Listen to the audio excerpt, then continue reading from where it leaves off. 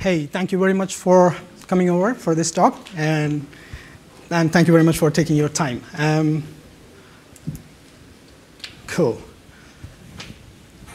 Hope you've been enjoying the summit, and hope I won't keep you from the break soon. I'll keep it quick. The one thing that I would like to start with is I just want to give a caution. I'm not going to show any fancy graphics, or there won't be any equations, or there won't be any code base in that. So that's setting expectations for you. So I know that you've been seeing that a lot in the presentations. So this is our journey of adopting Spark in an enterprise, and our analytics enterprise.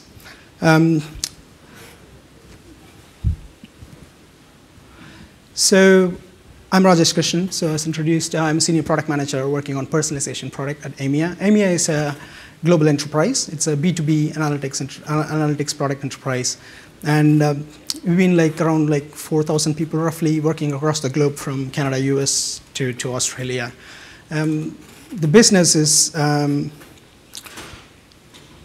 really data-driven. It's data-driven marketing and loyalty analytics, through which we drive a lot of insights to our customers, where they can actually use that insights and actually cleverly communicate with their customers to improve their loyalty.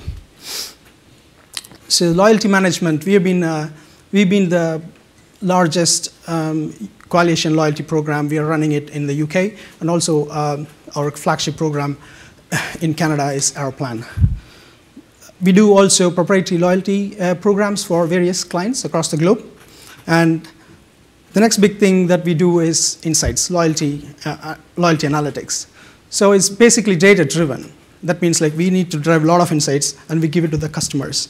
And the third thing that I was telling is about the communication. We also build communication products so that we can communicate, our clients can communicate effectively to customers and build that one-to-one relationship. So on all these themes, recently, the whole thing, the underpinning relationship is personalization.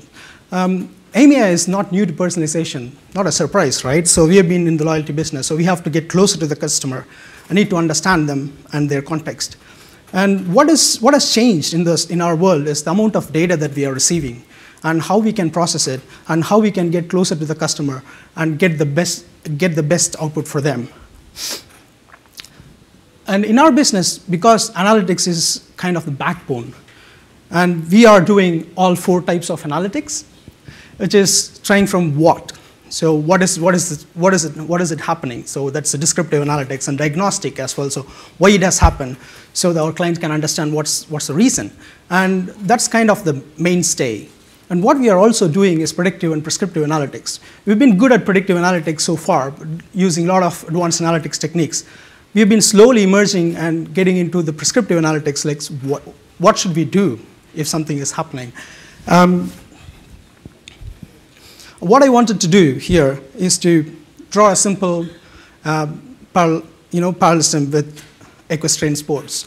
So I'm not sure how many of you guys are actually into horse racing, betting. Anyone? Cool. Even if you're not getting anything from my presentation, probably you will get to know something about horses. I promise that. So we have. How I see, I draw parallels with analytics to equestrian sport, because there's a lot of similarities that you would see going. So we have in equestrian sports, we have endurance racing, or short race, or show jumping, or dressage. So these kind of things are applicable for all these kind of analytics. That's how I see it. And we, in EMEA as a business, we have been in our bond, we are actually bringing a lot of horses and training a lot of horses to actually play in this arena. And we build data analytics products based on that. I'm going to explain the scenario of our business and why we intended to adopt Spark. The challenge to the business is we have a really smart analytics product. It's a solution. And the solution actually is for personalizing offers for individual customers. We manage roughly 3,000 offers to 6,000 offers in a day, and match it with our customer behavior, and we do prioritize and rank the offers for more than 5 million customers every single time. And we have this product which is actually really good. and it is doing its job best, faster, but it is very specific in the sense like we have a single algorithm which is actually working to a specific retail segment. And what we wanted to do, the solution, we want to take this as a broader product and want to replicate this model to a lot of retailers and then make use of the concept. That means like we have a great challenge from making this survival instinct product into a winning habit product. That means we really have a challenge. The challenge is finding that best breed of horse to actually make it, a winning horse. So we have set some objectives for ourselves when we embarked on this journey. So the objectives are like really simple. So we have this award-winning concept which has the best use of customer analytics and data in Loyalty Awards 2014. This concept, we want to rewrite it so that we can productize this. And the second thing is we want to create a flexible framework around this. That means like we can add more algorithms to it whenever needed. We switch on, we switch off, and do an ensemble as well. And we wanted to also make this custom code into a configurable product. That means when we go to a customer, just go and reconfigure things, and then we want to do a plug and play, basically. And the last thing about our objective is actually having a better performance at a lower cost. I think it is really, really key for us to have a better performance because of the quantum of data that we are dealing with. We roughly receive 20 million records a day. That's like we crunch 20 billion records roughly over 2 years to produce a personalization.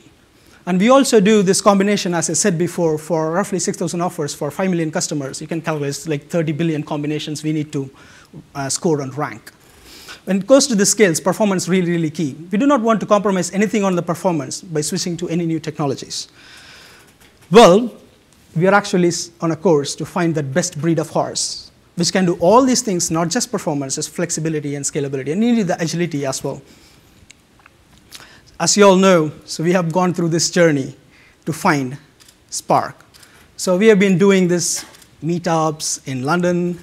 We go to every single meetup of Spark on big data and find out what other people are doing. So how do you deal with this kind of problem? So everyone says Spark, and we are rookies. We had no idea what Spark was a year ago.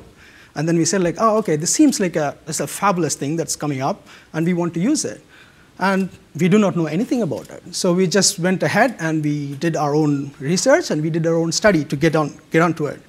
So this is the simple structure of the product. So we have all these customer products and transactions which we take, and the algorithms get trained on them.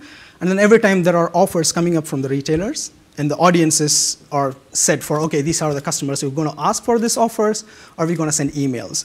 So in this case, we're going to try and, at the moment when the offers arrive, so we're going to customize and rank them for each of the single audience and then get it out.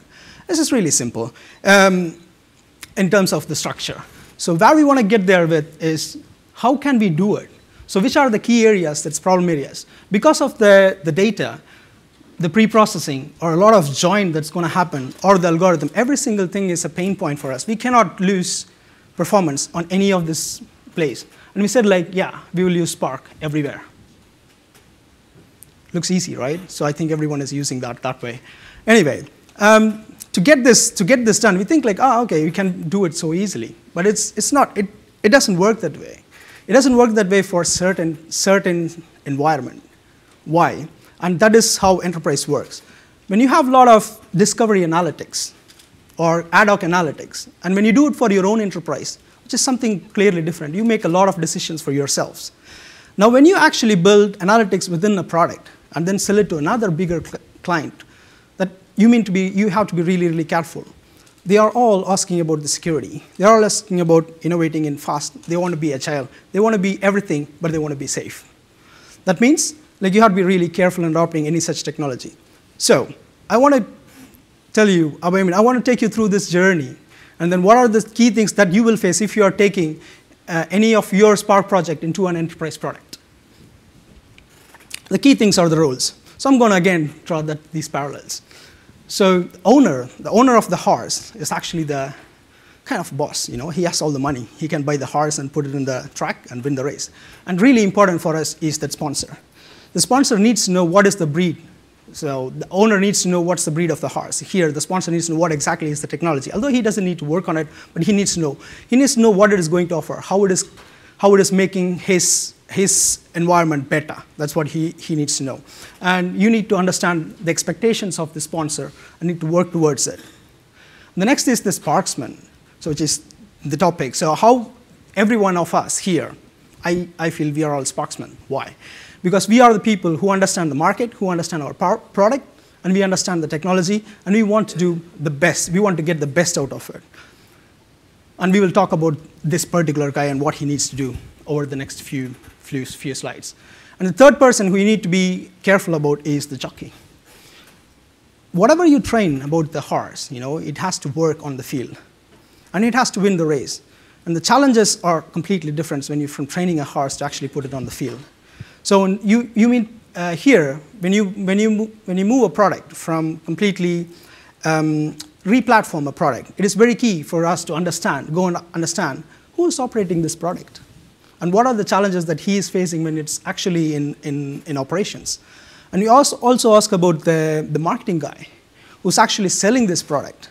What are the challenges that he is facing? What is being asked by the customer? What he needs to deliver? You need to understand this guy and understand his expectations. And the last but not the least is the bettor. Every bettor is going to bet on the horse. He wants to win money. He wants to bet on the best horse. That in this case, our clients. The clients are betting on the best products to win it. To win a market for us, win a market for them, and then connect with their customers better. In this journey, I actually want to tell you that we actually go through certain stages. The stages are really key. And it actually puts you into a certain situation where you want to really give up some time and you don't want to do it anymore. So the first stage, what we are looking at here, is the fear. Why is it? So every time you get to a horse, you get a feral horse and then ask about, okay, what do I want to train about it? Do you want to put it in endurance racing, or you want to put it in show jumping? You need to treat that. And the horse, although it has its natural instinct of doing all these things by itself, when you want to train that, so it comes to meet a human being, and then it faces that fear, like, what are you going to do with me? And the same thing for us. You go and talk to the horse and say, like, oh my God, you need to do this, you need to do that. It's going to take that fear in. We need to go through that phase. In our case, like, we have to convince that the sponsor, or really convince that this is the right way. We have an existing technology which works really, really nice, really performant. There's nothing wrong about it. But performance is not the only thing that we want. We want more flexibility and more agility. And we have this new breed. So we have to work towards it. And the next stage after fear is actually the trust. When can you actually cross the fear and get to the trust stage? When you actually take this horse and say, like, okay, you put it in the right environment, you get the right stable, right vet, get the right training, right exercise, slowly, step by step, and you can do it. In our case, how do we adopt Spark in an enterprise to do this? We have to get into the right environment. We tried a lot of things while adopting. We initially tried to do a lot of Spark clusters by ourselves in our virtual machines in our own environment. I'm no engineer, and the team that I work with is all analysts, data scientists. They do not have any specific interest in how to tune the Spark cluster. We went through a difficult period of learning how difficult is to work in this environment. We do not want to go through it. We want to get to the next stage. We want to put Spark. We know that it is the right technology for us. We have heard about it. We understood it. And we want to go through this process, but without any pain. How can we do it? So we put it in the right environment. So we went to the cloud, and Databricks have been a great supporter for us, trying to cross that bit of it and gain trust. And the last thing is about comfort. So you have to get through this stage, and the final stage is comfort. So once you train the whole horse and then gain the trust, and when you will get the comfort is actually you put it on the field and see, like, whether it works. So you have to compare with the existing product and see how better it performs. That's what in our case, like, you have to have the existing product that runs, and at the same time you have to run a new product in parallel to make sure that it is comfortable so that before you can move it into production. There are a few characteristics that I want to let you know to actually make this cross the chasm. If you want to be a good Sparksman, natural Sparksman, you need to have certain characteristics. I'm again going to draw parallels with Horace. Focus. Any project needs focus. People say like, you need focus. Focus is really key. When we re-platform the product, and we know that Spark as a technology to adopt, it has a lot of things to offer.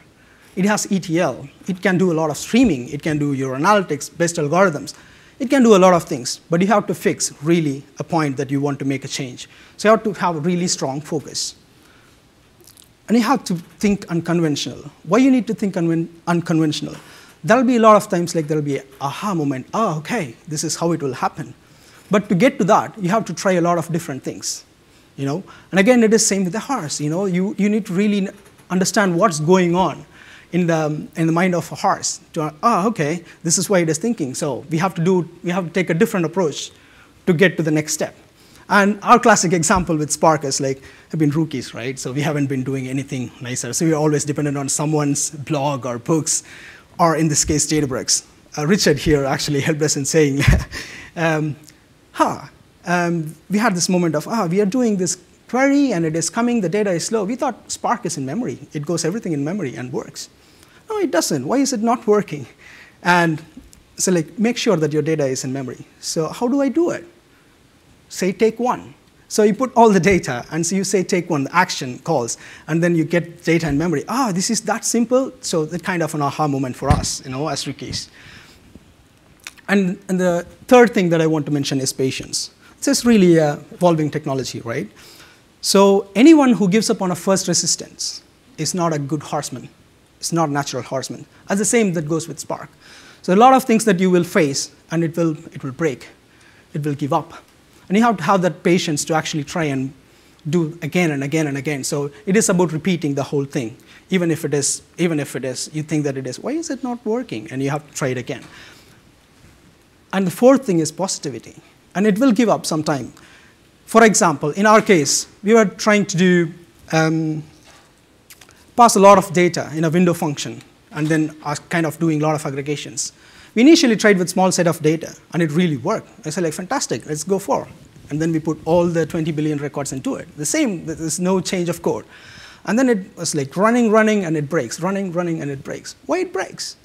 Okay, there is a garbage collection issue. Okay, I have no clue about it. How can we fix it? Okay, I do not know. We have to change the approach. So I have to have that positivity. Every time it makes you fall down, you have to get up and start doing it. That's really important for you to take any Spark project into a product.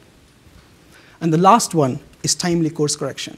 So I said, when you have to have really a lot of patience to go through it, repeat it. But it's also really important when not to repeat it. What is the right time to break away from the repetition and change your course? So we did a lot of work in a small set of data, like 1 month of transactions, and then with like 1,000 customers. Fantastic, it worked. And the problems with big data is just you put all the data inside it, then it makes a big difference. It doesn't work the same way. It behaves differently. There you approach all this data skewness problem. So how would you shard your data? How would you partition your data so that it works right way? So you have to make sure that when you go to that big data problem, you have to change your course. You have to be prepared to actually do it again or change completely your course to make it work. So, and that's kind of really a parallelism. And the thing is, this is our setup. Simple, we have the source data, and we have our enterprise data warehouse where all the complete data goes in. And then we have this Linux server. I'll tell you why we had it in between. We put this data back into the cloud, and with AWS and Databricks distribution of Spark. And then we did all our product work, which is all the algorithm running, all the filters running, getting the offers ranked for each customer and getting it back. Then we put it again on the Linux server and get it back to our enterprise data. This is our pre-POC, okay? We do not want to disrupt any of the things that is happening in our enterprise data warehouse today, because the engine is running, the SQL engine is running on this MPP database there. We want to just take the data out and put it in cloud and come back. I'm not sure whether you have attended one session before the lunch, which is from Nielsen, where Joseph talked about the Spark the hard way. They really did it within their on-prem Spark clusters. I'm just amazed. I'm just probably going to learn a lot from them sooner when I go for production maybe, or we are happy probably in the cloud. And there was another session yesterday evening from Ken Shu, Zach and his team. He talked about how they spark the legacy, which is like turning their 8-year monolith into a Spark distributed product. That was really awesome. So I said, like, wow, few people are actually going through this journey before us, and it is probably it's not bad to actually be second and catching up, because we learned a lot from them. In that way, I'm happy. So we had this Linux server. We had to actually mask the data. This is a problem, not for the product, not from the technology. It is an enterprise problem. The enterprise problem is you cannot take all the data and get it into cloud. And so that means, like, we have to take a minimal amount of data. We have to mask the data so that it's invaluable for someone else. So we have to make sure that it works in that way. And I'm really happy that this morning, Ali, in the keynote, said, like, Databricks is going to provide end-to-end security for data flow. It's just going to be awesome. It's going to make my life really, really awesome. So finally, the results. These are the achievements. We had like 80 to 80%, 85% of reduction in code base. We went from 5,000 lines to 400 lines for this proof of concept. And in terms of hardware, we used 50% less memory and kind of 20% less compute to actually achieve the same results. We had like 20% performance gain, which the previous product runs for a couple of hours, where we get it into less than 2 hours somewhere. And then it has obviously a lot of huge savings in the cost per run. So quickly, the enablers. Spark has been the biggest enabler to make this achievement. And why we picked up is for predominantly the language of choice. We wanted to add a lot of algorithms. We want to use machine learning libraries, and it's not so easy just with our existing stack. And we wanted to actually use the cloud platform as well to kind of enhance and come back. So Databricks has been helping us in this case. Like, they have all this, you know all about the whole proposition that you have heard about a lot in these sessions. So large-scale optimized clusters, and we have fantastic. The nice thing is about the visualization, the collaboration tool. So we can exchange our, say, like, hey, how about changing this code and that code? I mean, we are happy actually looking at. Yeah, I have never seen an IDE environment. I have never coded for 10 years, and Spark has made me actually a programmer. So it's like, how cool is this? How change that and all that stuff. And moving from one place, just try the development and show it to the different data, and you see the huge data working. That's really awesome. And fantastic Spark expertise, getting every single step has been great from Databricks. Well, can anyone tell what is this? Oops. Is anyone who can tell what exactly is this? So this is a layout of a retail store. We are now embarking, after we finish that POC, we are embarking on new projects. And this is one of the experiments our product strategy team did. This is a retail store. And we are trying to track what a single guy who is going into the stores actually trying to do. So entering the stores, going to a couple of aisles, going to the 4th aisle, 5th aisle, coming back. This is to understand how the user behave. Okay, now he is standing there. And this guy, we know that he is a guy, he is visiting like 3rd time in this last 2 weeks. He's usually love magazines and newspapers, and he has not been buying it. Probably he's buying it from the local shop. So he said, like, okay, let's give him an offer there. So he's opening his app, we just get a push message there, say like, okay, collect 200 bonus points when you buy a newspaper today. So he said like, oh, what this guy does next. So he's going for some of the aisles, he's going tracing back. I have no clue why he's tracing back, okay?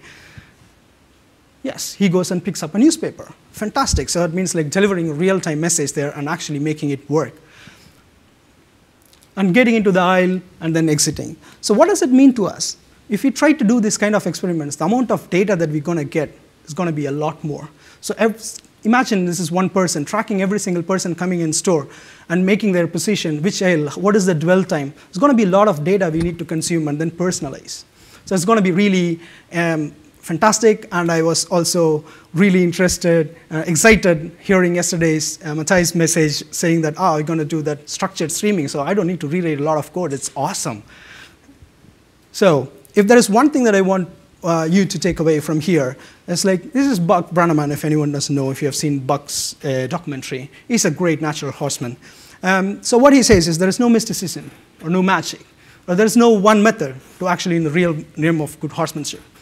So it is really knowing that everything that you know will change with the very next horse. This clearly goes for any Spark projects and doing different analytics products. So, and there are a few credits I want to give because we had lived this journey. Without this, without few people, this would not have been possible. Musa is our data scientist. He's the inspiration for me to actually take up Spark and make me code. And Prasad, who's actually sharing the passion, working with me. And true laissez-faire leadership is really key in this kind of environment. And Stuart has been my boss for a long period. And he has let us do what we wanted to achieve. And this made us happen. And we had like John and Simon who are on senior management who helps us and going forward and taking this prototype. We think we'll be successful making this as a product. And if you follow that true horsemanship, I'm sure that you can take your enterprise to elsewhere and be prepared, you know, and then you give it all in and you will do it for the enterprise. Thank you. Thank you for your time. All right, we do have a few minutes for questions. Anyone have questions for Rajesh? Cool. Going once, going twice. All right. There's one there. Thanks. Oh, no, there is one. There we go. Hold on.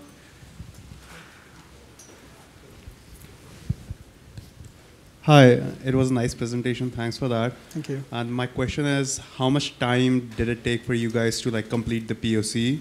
And the second part is that you must already have some sort of solution to do the same thing already. So how fast or better is this solution compared to the last one?